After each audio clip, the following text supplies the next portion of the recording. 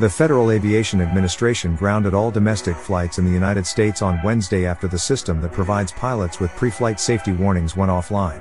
In a statement, the FAA said it had ordered the airline to ground flights until at least 9 a.m. Eastern Time while it attempted to restore its NOTAMs, or Notice to Air Mission, system.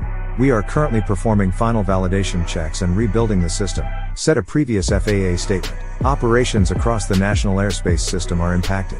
We will provide regular updates as progress is made." The Airline Association, Airlines for America, said the suspension has caused significant operational delays.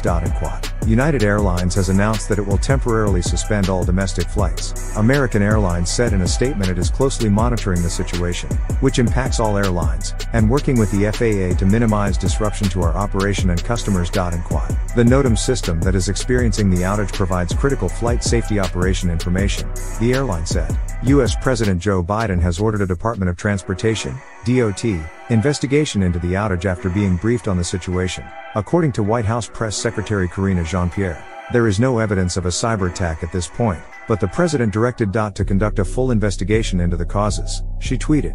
U.S. Transportation Secretary Pete Buttigieg tweeted, "I have been in touch with FAA this morning about an outage affecting a key system for providing safety information to pilots. FAA is working to resolve this issue swiftly and safely so that air traffic can resume normal operations, and will continue to provide updates."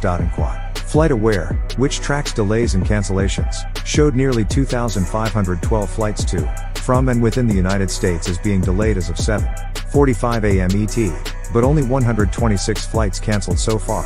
Despite this situation, international flights to the U.S. continued to depart from Amsterdam and Paris. A spokesman for Schiphol Airport told CNN that a workaround has been put in place and flights are still departing from Amsterdam. Flights from Paris Charles de Gaulle Airport were not canceled, but delays were expected, according to an airport spokesman, and Frankfurt Airport, which he told CNN, was unaffected. A spokesperson for London Heathrow Airport told CNN it was not aware of any cancelled flights or recent departures to the United States.